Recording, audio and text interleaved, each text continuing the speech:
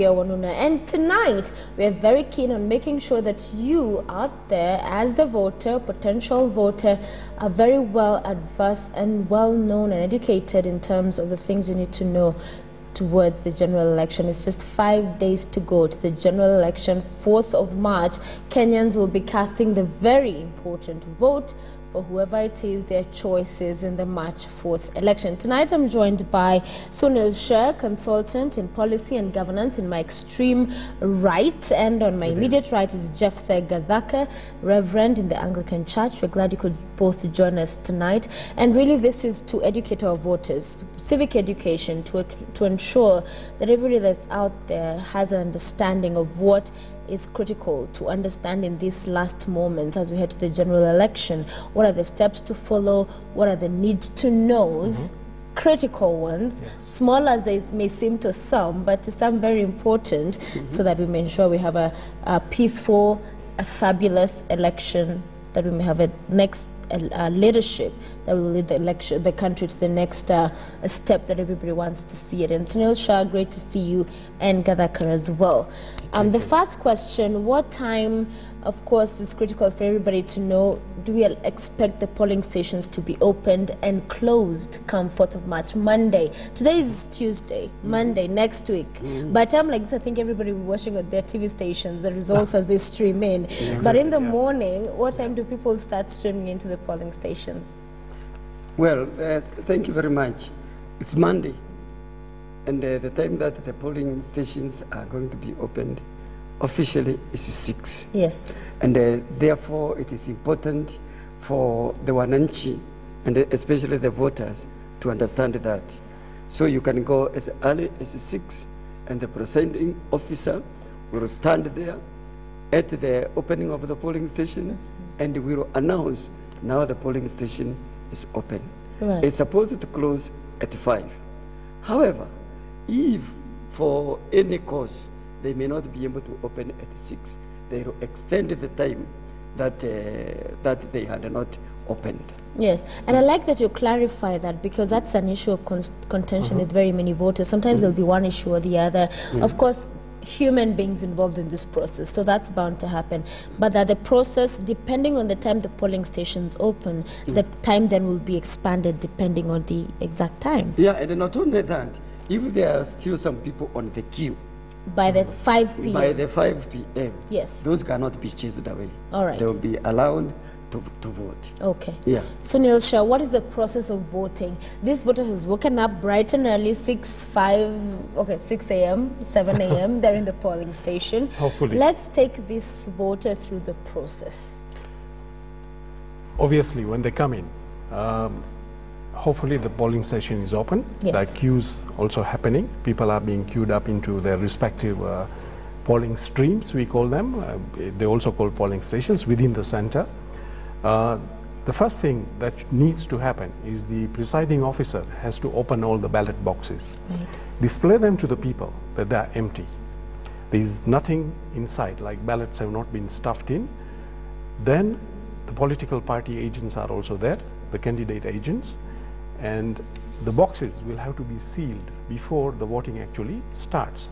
There are special seals. There is the IEBC seals, which will be put onto the boxes, and the political party agents, the candidate agents, also put in their seals.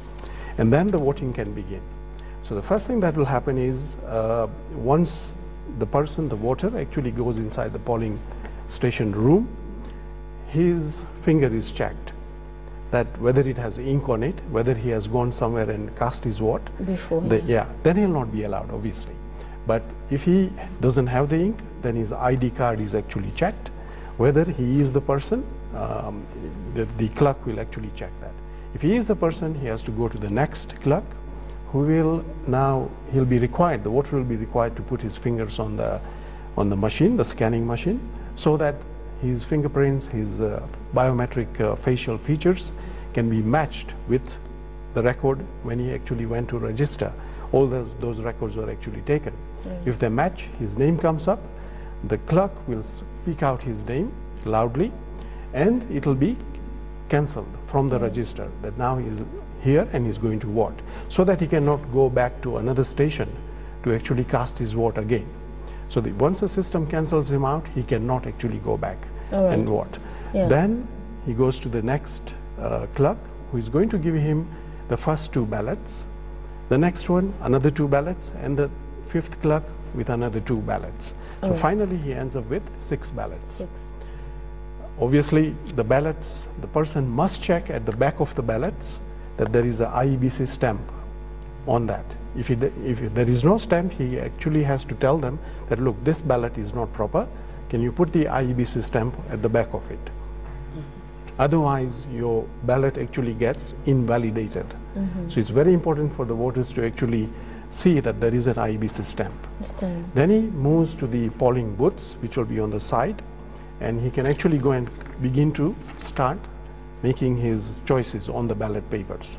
We will talk about that a little bit more. Yeah. Finally, when he has done that in the prescribed manner, then he can actually go and put the ballots into the ballot boxes. But in case any of the ballot, he spoils any of the ballots, he is not sure that the mark has been put properly, or is put into the wrong candidate, and he wants to change his mind, then that ballot can be actually exchanged. He has to go back, give it back to the clerk that gave him that particular ballot, and gets another ballot paper. Once he has done that, then the ballots need to be put in their appropriate ballot boxes. How does he know that? The lids will be colored according to the ballot paper. The ballot boxes. Yes. And of course, as you mentioned earlier, the electronic process of this is only involved when it comes to the voter identification. Yes. When it comes to balloting itself, Reverend, it's really the physical manual on paper, writing, ticking or cancelling, or a dot. We'll get to what marks you put on it, but that's not electronic, because the IEBC has been very outspoken on how exactly this is happening. The electronic process in this is just the identification and not the voting. Yeah, and you see, when you have put your finger on the machine, it's just actually to identify you and know that now this is actually the person. And not only that, the clerk who is manning that machine will shout your name in order that everybody knows that this is Sophia. Yes, and, Sophia Wanuna. Sophia Wanuna, because somebody else may pretend to be you. So that is the purpose of that machine. But when it comes to marking the ballot paper, it is very clearly said that you put either a tick, or you put an X, or you even put a dot. A dot. And make sure that it is on the line where you see the name and the picture and the box of that candidate. And I like that you're saying that, Reverend, because what happens sometimes, somebody thinking from at home, they'll come in, there are all these positions, they'll put a tick on whoever they prefer, and then an X on everybody else saying, I don't want this one, I don't want this one. You see, that is what happens when people want to spoil for you. Exactly. They tell you the person that you don't want, you put an X. Yes. And then the one you want, you put a tick. Yes. So that is already a spoiled. But an X is also voting for somebody. So it's either a tick, an X, or a dot. Yeah, then the other thing that we need to explain to the voter is that the voter must acquaint himself or herself with the colors. Right.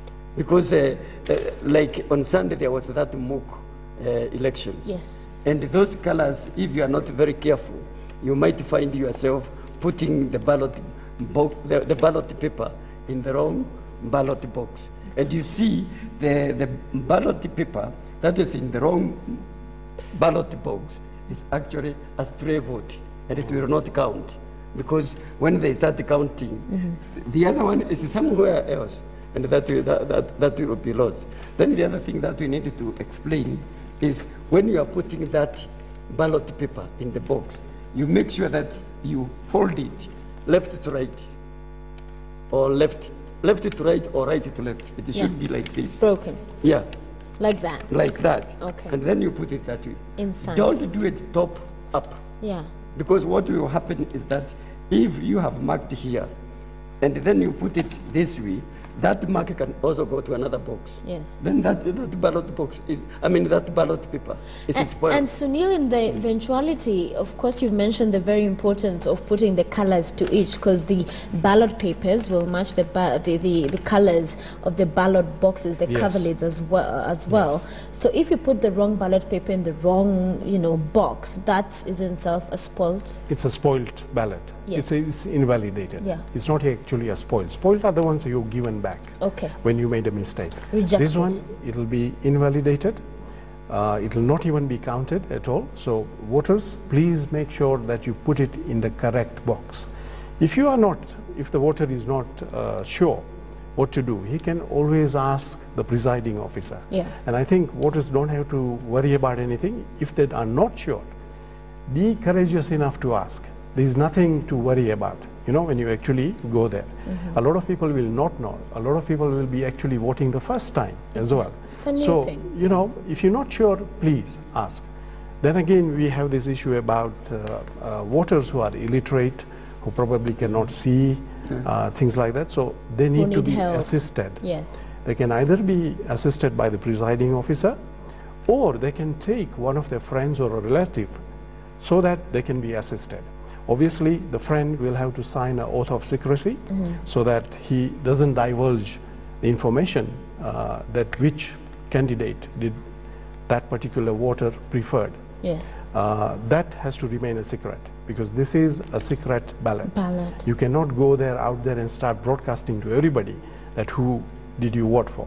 Okay. Let it remain a secret, and that's it. It's actually more or less a rule of IEBC that do not disclose that information. All right. So they can be assisted. Yes. And of course, we're voting president, governor, there's senator, women rep, county rep, of course the County MP, county assembly rep, there's a member of parliament, and there's women representatives. 6 ballots been cast at the same time. It's a huge election, and one of the things that has come into focus in these last days leading up to the election is the voter turnout. Of course, you have the 2 leading candidates, and it seems like a neck and neck kind of a race. But Reverend, in terms of the voter turnout, which the IEBC and all the civil society has been coming out to urge members of the public to come out and vote, because that will make a difference. Why is it that important, the voter turnout, people to come out on the 4th March to vote? Thank you very much, Sophia.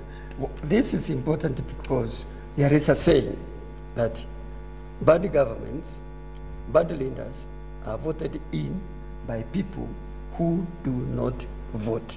Right. Because once you have refused to go and vote, a good leader, then the others will just go and vote the bad one. And therefore, it is very important for every potential voter to know that your vote counts. And once you decide to stay at home, you have not made a decision about who should lead you. You have not made a decision of what kind of government you want, what kind of policies you want, what kind of development you want. Right. But democracy is about numbers, and therefore it is important for everybody to come out and vote that time. Because now when we come to the president, it is not the simple majority as we had it before. Now it is 50 plus 1. He must gain that. If we don't get that, then we will go for a runoff.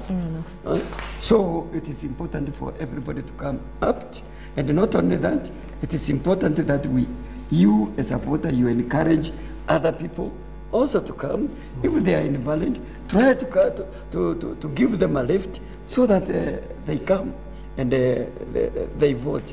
And not only that, we must ensure that as we are voting, we are exercising this in a free and fair manner.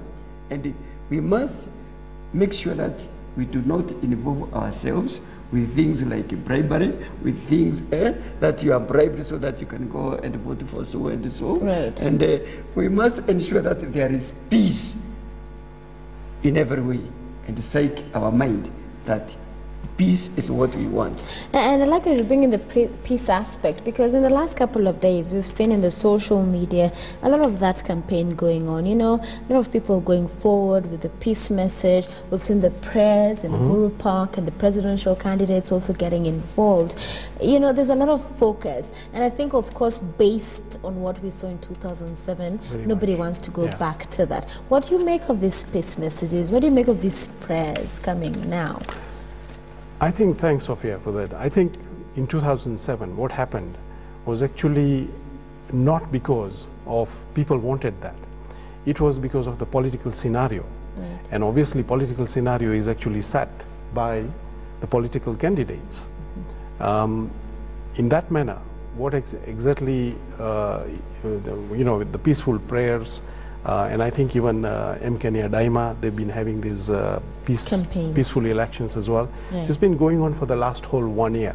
And the idea is that if the politicians are seen to be praying together, if the message continually goes out, then people should not get influenced by the actions of the politicians.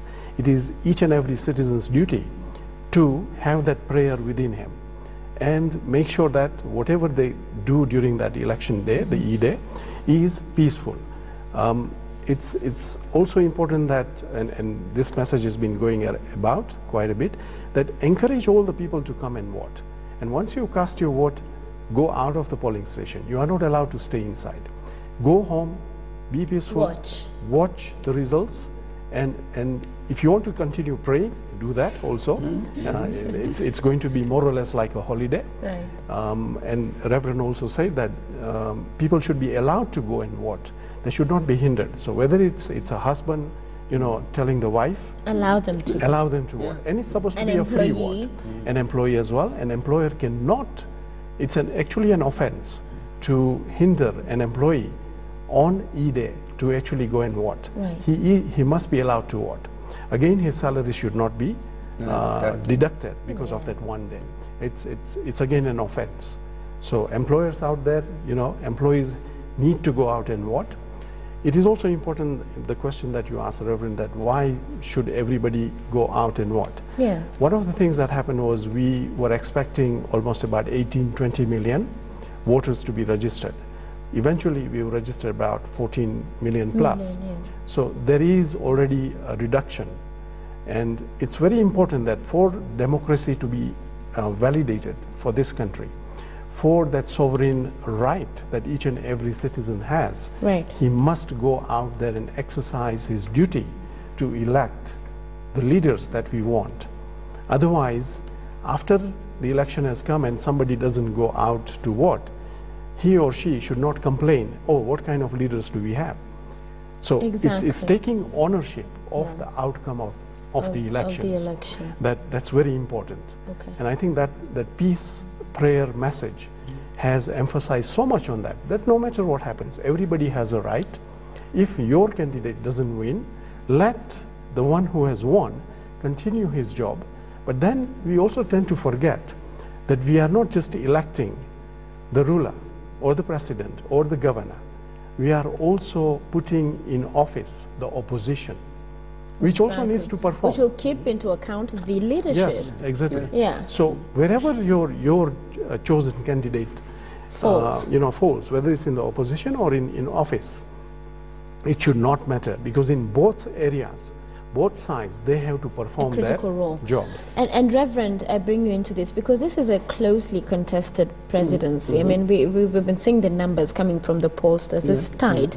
And whoever wins this election, yes, they will perhaps be leading the majority, but there'll also be a big chunk of Kenyans who will not have voted the main, will have voted for the opposition, but they'll have to lead all these people. What is your message to Kenya as a whole, especially to those who will not have voted in the person who's elected president? Yeah, this is what it is. First, it is important for those who are vying for different seats to psych their followers that an election is just a contest. And in a contest, there must be a loser and a winner. True. So the mind must be psyched that way, that as we go to this election, this is what chochote chaweza kutokea. And when somebody is psyched that way, Yes. then he or she will be able to accept the results. Therefore, for peace to prevail, is that we should be ready to accept the results as they have come. Yes. And agree and say, this is the will of God. Because the will of God is also expressed through the will of people. Yeah. So that needs to be done. The other thing is that as we talk about this message of peace, because this is the most important thing that we need to understand here, then we should know, once the elections are over, my neighbor remains my neighbor. My brother remains my brother. And life must go on. But we should not make elections to be something that is going to get the end of our lives. We should do or die. Do or die. Yes. Then the other thing is that whoever has lost, not only accepting, but agreeing to work with the one who has won. And this one who has won also to ensure that he or she embraces the other one. And then they continue, and you see what a wonderful country we would have. Sunil Shah, so in essence what we're saying in this discussion with what the Reverend has said is that for those involved, those participating in this, the contestants, especially the two, to have concession speeches as we come to the election and, victory speeches in essence. So that, because that plays a huge role when you can come forth to your supporters and say, we lost, it's okay, Kenya can move forward. Conceding defeat, yes, I think it's absolutely important. It also shows that the character of the person who lost is upright. He should not go out and incite his voters and actually go and say, we actually want you to now go and riot. So it's very important for the loser to concede defeat, and publicly. And also, the winner needs to also appreciate the competition that there has been in the elections and appreciate the performance of the loser, and not say sort of cheekily or anything like that, look, you lost, because that doesn't create harmony. So our appeal to the politicians and the candidates out there is also appreciate each other. And then the voters also will appreciate the outcome of the elections. So it's critical. And I think to have both the parties, the loser and the winner, to actually make their public addresses immediately once the results have been confirmed and announced. Exactly. And today I attended a press conference where the AU observers, led by, of course, Joaquim Chissano, former Mozambican president, and one of the questions that was put to him was, what do Kenyans now do, of course, in the face of the alleged intimidation or threats coming from, the Western countries, saying that there are consequences to choices and that Kenyans need to be very aware of this as they vote in the next election. And what he said is Kenyans go out, vote for whoever you think will take and progress the country to the next step. What, in your view, and I know you're an election expert, the role of observers? We have the election AU observers here, EU observers, local and international ones as well, and of course the media will be there as well. It's an election that is closely been watched. What is their role in essence? It's a very important role. In fact, most of the elections, the observers are just come at the end of the elections. But their role actually starts way back from the registration process.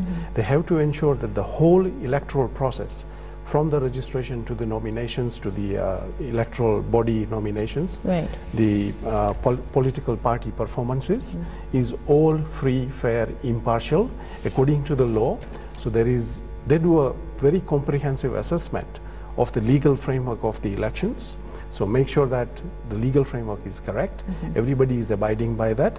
They scrutinize the election body, the IEBC in our case. They also look after what the security agencies, how capable have they been.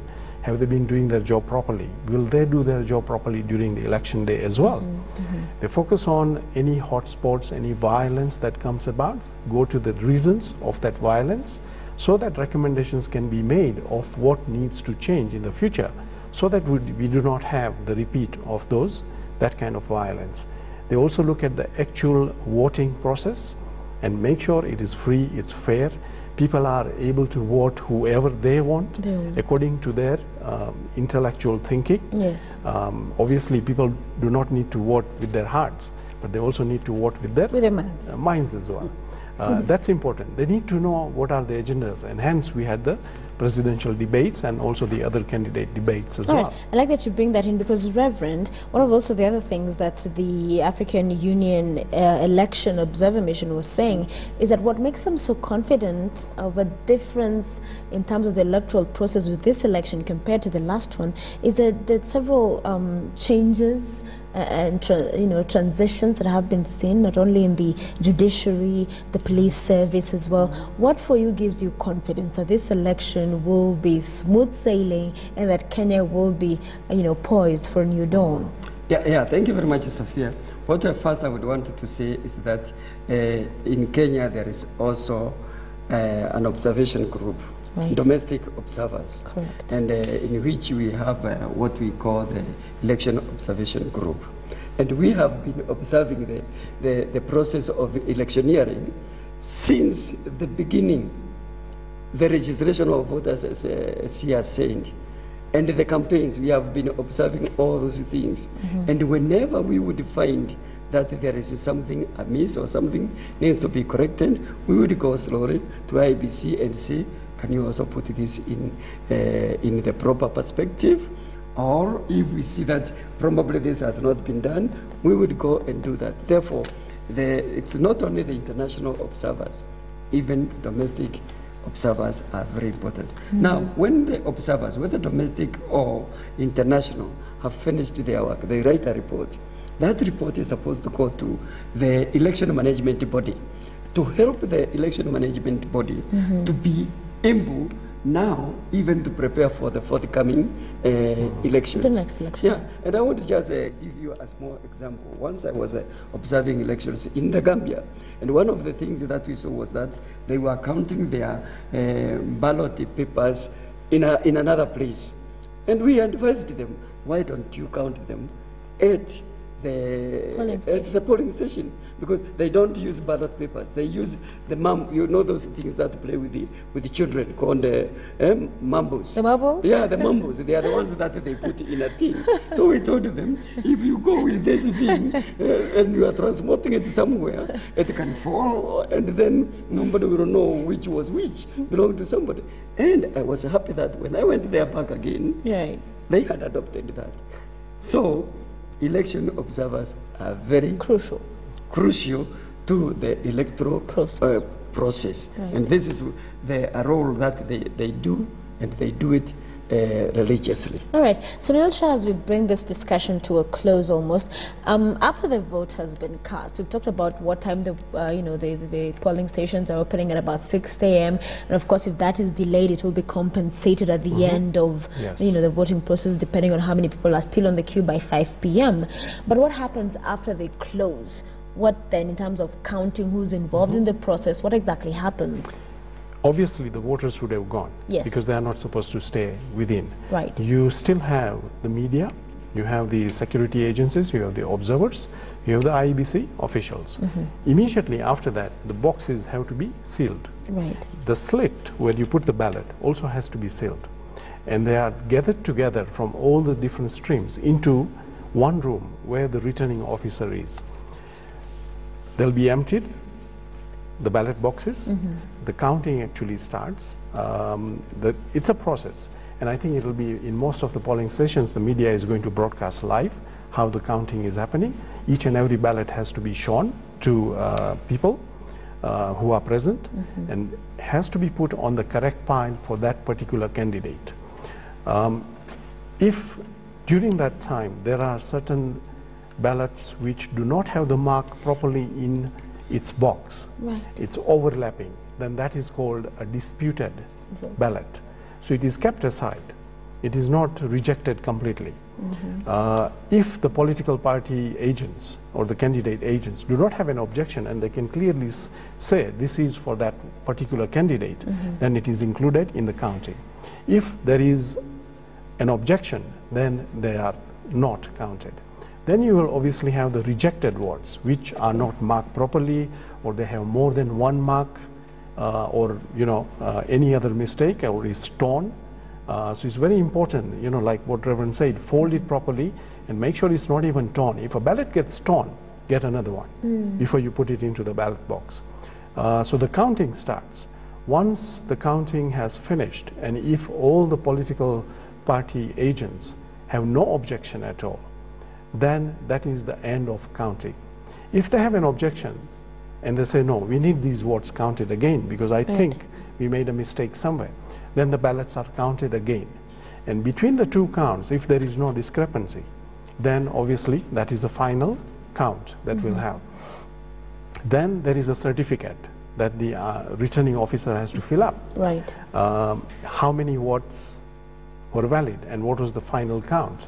That has to be signed by each and every political party agent or the candidate agent. So it's finally valid. That certificate is actually given to the media, it's given to the observers, it's given to the candidate's agent so that he can go to his candidate and say, look, this is what you scored. The final copy of that, the original copy, is actually taken now by the returning officer, and there is a transmission that happens now. So maybe we can talk about that.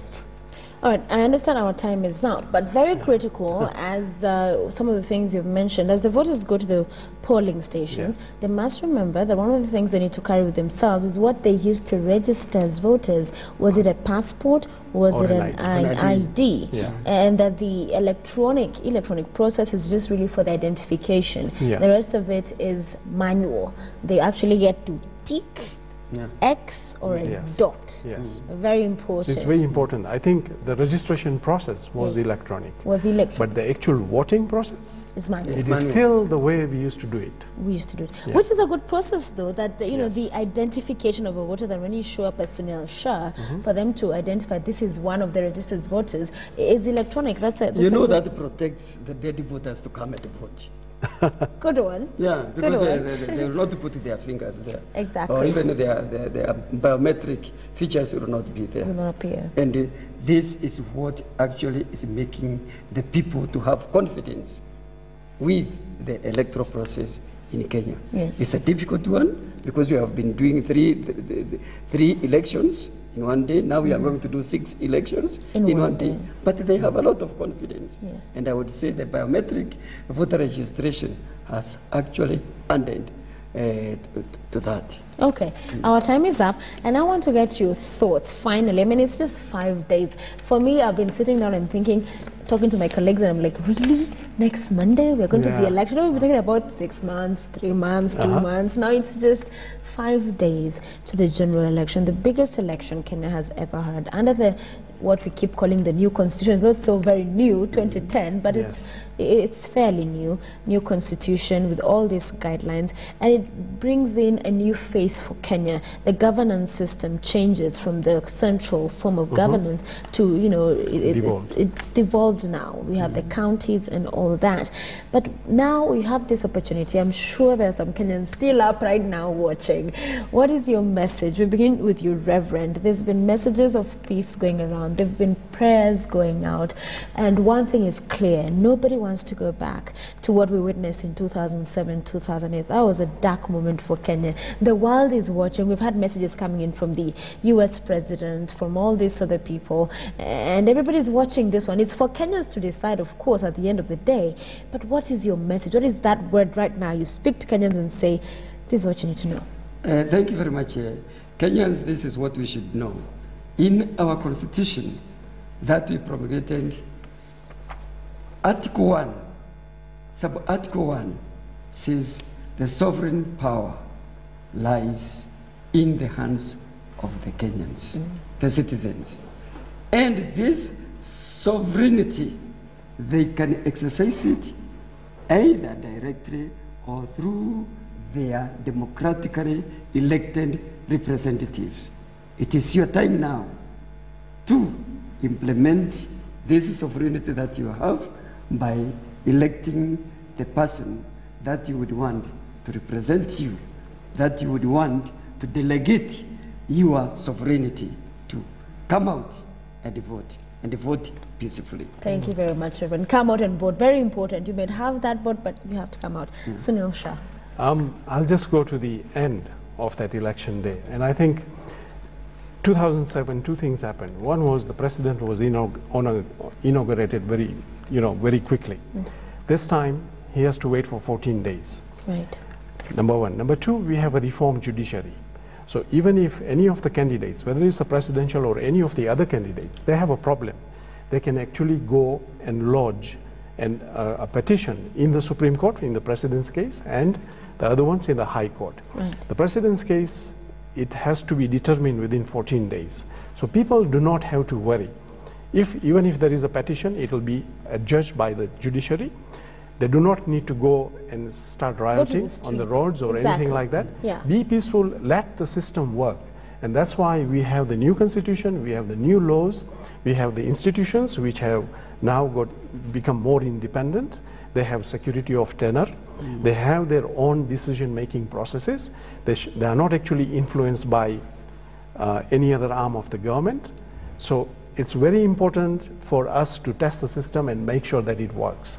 So let's be peaceful, and whatever the outcome of the elections, let's accept that and we move on from there into a new devolved system that we will have. And that will be another intriguing process that we'll have as well. Jephthah Gathaka. Thank you very much. Thank you very much. Sunil Shah, thank you so much for coming and being with us tonight. Great insights into this election. Very good points you had to make tonight. And of course, the preamble to our constitution, we the people of Kenya. Bottom line, it's about the people, those who are watching us tonight. You might have known already some of the things we've discussed tonight, but very important that we reiterated them tonight because it's just 5 days. I'm very excited about this election. I hope you are too. And the message that keeps being spread, and we here at KTN are very adamant and very strong on, peace must prevail. We cannot go back to the violence witnessed in 2007, 2008. And of course, the observers who are already in the country and the forces, the security forces have, reiterated and assured that they are well prepared and geared up for this election, set up around the country to ensure we have a peaceful election. The IEBC itself has completely and continuously given that assurance itself, as well as the Justice Ministry, which has organized this show to ensure that you as a citizenry, as the electorate, have the information you need to have ahead of the election. If you are a registered voter, on Monday you must go out, you must cast your vote, and then go home and watch as the events unfold. Of course, KTN Kenya is your election channel. We'll be giving you all the details as they unfold, live, clear, and on point right here. Thank you very much for joining us tonight. It was a pleasure to have you, gentlemen. Thank you very much for your thoughts and insights. We appreciate them. I'm Sophia Onuno on behalf of the team that is still up late this night of the hour that made this bulletin possible. Thank you for staying with us. Have a great night.